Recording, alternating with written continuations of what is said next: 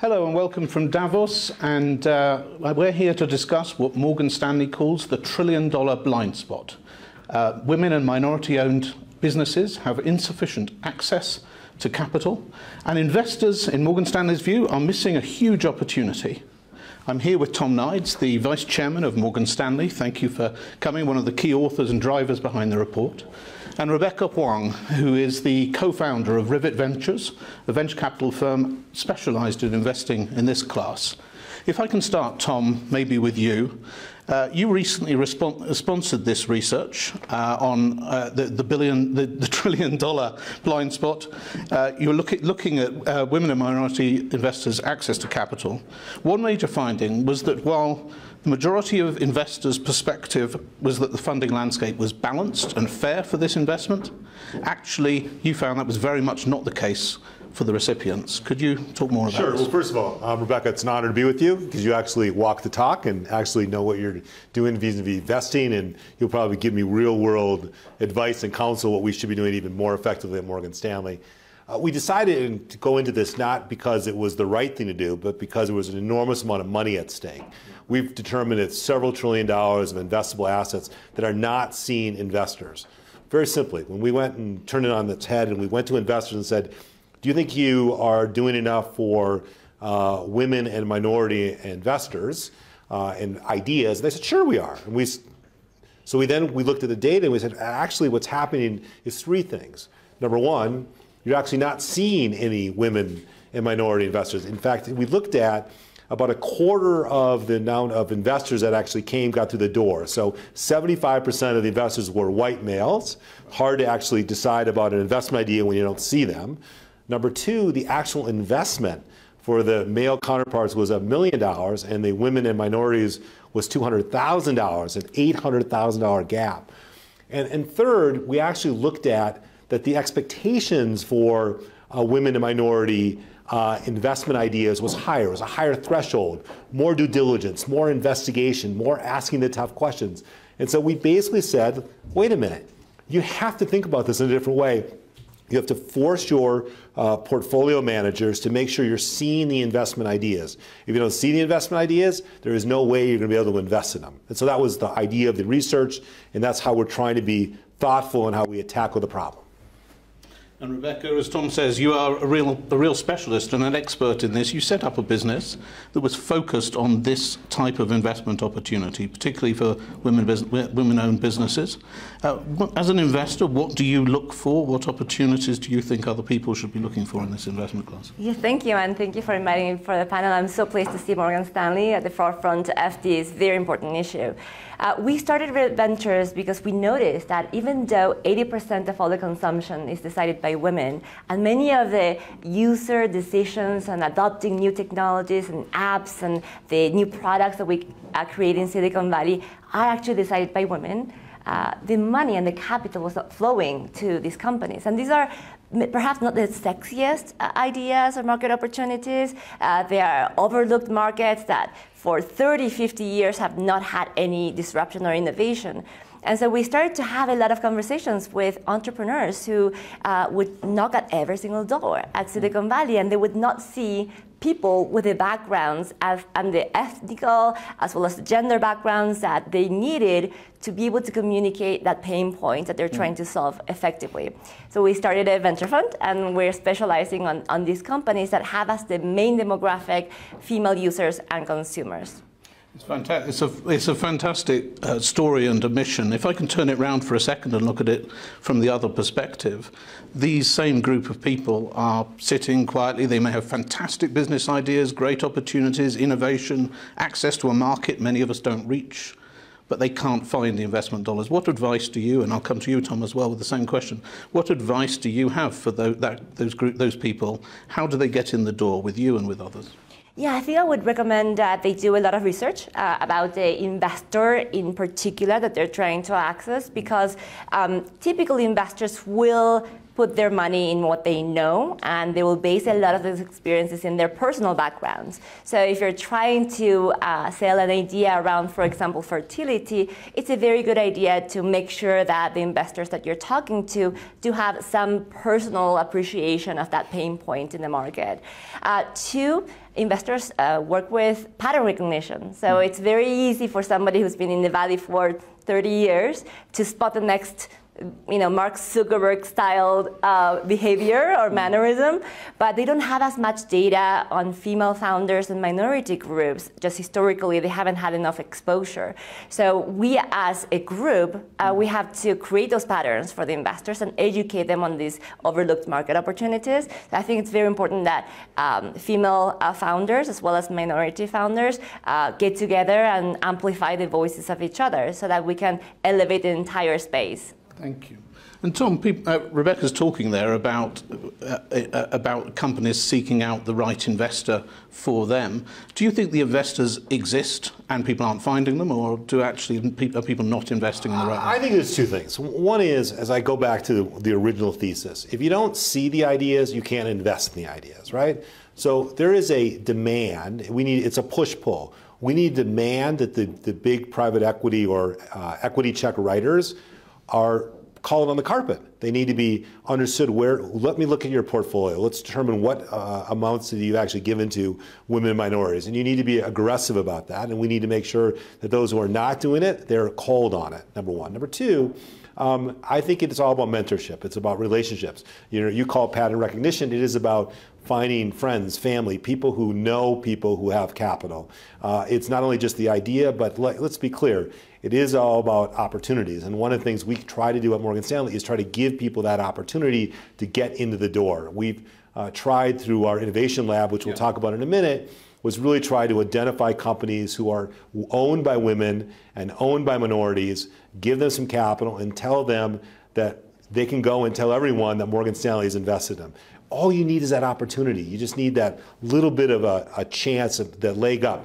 Because listen, at the end of the day, the market is male-dominated, unfortunately, in this class of private equity, with the idea that even when you get the check, it's getting materially smaller than your male-dominant counterparts. So it's up to us to make sure we are focused on the right individuals, the right ideas, the right mentorships, and give them the leg opportunity to open that door.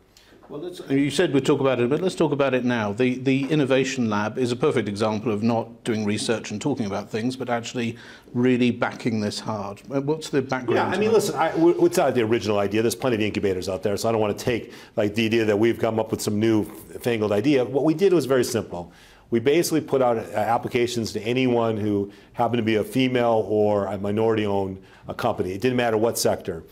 We got 400 applications for 10 slots. It was interesting.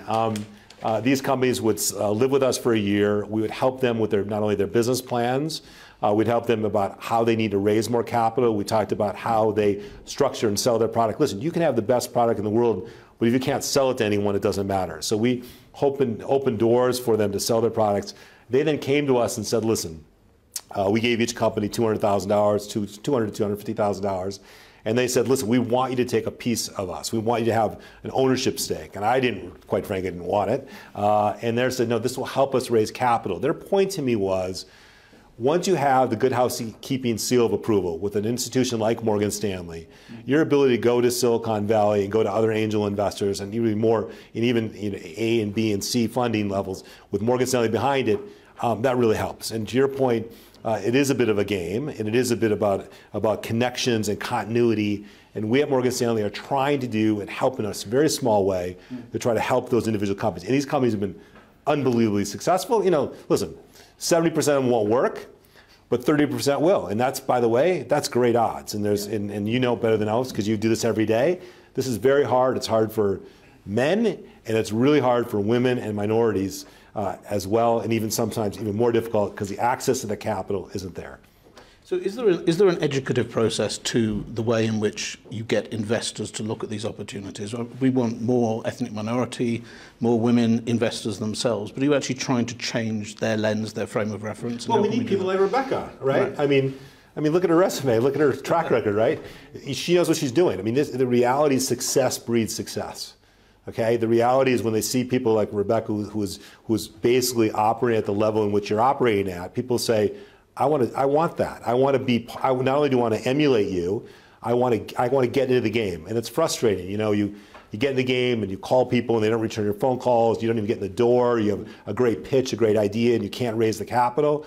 But you watch people who have established themselves with success, and that's what we're trying to. We're trying to showcase those people who succeed, to give people the confidence to get out there and to keep pushing forward. And for Morgan Stanley, we're going to try to call investors on the carpet a little bit. We're going to want to praise those who do well, and quite frankly, we'll give a little grief to those who don't.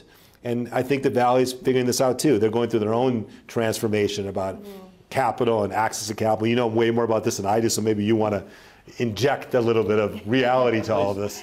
Yes, and I can't emphasize enough how important it is that people like you, Tom, are talking about this issue and are putting dollars, capital, and validation to these founders. I think that's the most important missing piece today in this equation, that we have men in the sector who are helping us, women and minority founders and investors, to continue scaling the movement. In Silicon Valley, there's more awareness, and I think it's a very good time. Even at Davos, you see a lot of the sessions that are talking about this topic. Most of them are oversubscribed, and that's very pleasing to me to see, and that makes me feel very optimistic. But we still have a lot of work to do in terms of the numbers. If you see the number of women in boards, you see the number of founders and CXO level positions at startups, also the number of investment partners who have a lot of influence in these large investment firms and VC firms in Silicon Valley. We still have a long way to go. And so I think part of all this is continuing to educate the community. And this is not just about the power of women, but really the market opportunity. Anecdotally, my portfolio, if you look at the best performing companies today, they're all female led. And that's not something that we designed this way. We invested both in men and women, but they're doing terrific. And then we look at the data on the market opportunities and the number of dollars that women move on a daily basis in consumption, trillions of dollars. Some estimate that it's larger than China and India combined as a consumer market. And that has to be something that moves the needle for the investors. Well, you know, it's interesting, you made a great point. This is not about just doing the right thing. This is about making money. I mean, we happen to be doing the right thing, but it's about making money. That's what we call this the $1 trillion opportunity. The reality is, to your point, there's some really, really good ideas out there that are owned and thought of and managed by women and minorities. And we're not seeing that opportunity. So this is very important, because there was this long-held view that sort of social investing class was somehow lower returns for a different class of investor. You refute that, absolutely. Well, it's ridiculous. I mean, the reality is it's where we were on sustainable investing 10 years ago. 10 years ago, people thought they'd had to compromise on returns. You can't walk into an investor now and talk about your sustainability portfolio and say you're going to somehow compromise on returns. They'll throw you out of the office. They're expecting you to have market returns with a sustainability focus and lens. Not dissimilar to this. You know, if I went into your office or suggested that you should invest in me, and by the way, you get subpar returns, you'd throw me out of your office. The fact of the matter is, we have to force folks to understand that there's an unbought level of investment opportunities out there, that if you see those opportunities, and let's just remember, the female and minority, you know, not black and Hispanic, make up an enormous consumer population. The Hispanic market itself is dramatically improving, much greater than the white majority of the marketplace. So just from basic consumer knowledge, you want to own companies that women manage, understand both consumer and technology. And if you don't do it, you're just not smart. And this is not about, again, trying to make some great Davos opportunities. This is about making money, doing it the right way, and making sure there's plenty of opportunities for everyone. So could I just ask you probably a last question? I'm on the board of the Women's Foundation in Hong Kong. There's a lot of work done in this space. But truthfully, we see this as a global problem, not just a US problem. There's a US problem, the US focus to this conversation and this report. But you must see this all around the world. Well, I'm originally from Argentina, so I have a lot of exposure to Latin America, and in fact, I'm starting a new fund there, and it's the same issue. But women, even in Latin America, I would say perhaps even more powerful in terms of the consumption decisions, and there are many overlooked markets in the region. So it's a very exciting place to be looking, where we are sort of contrarians at this initial stage of this sector or space, and so it's a great arbitrage opportunity for many of us. Yeah, listen. I mean, these are not U.S. centric. This is a global. If you look at the markets in China, you look at the markets in Latin America, you look at it through Europe. In fact, I would say the Europeans are better in some cases than we are. They're more forward-leaning. The Europeans were way ahead of the U.S. on sustainable investing. Maybe we can lead a little bit more on women minority investing, but I think ultimately this is a global issue, because guess what? There's global opportunities.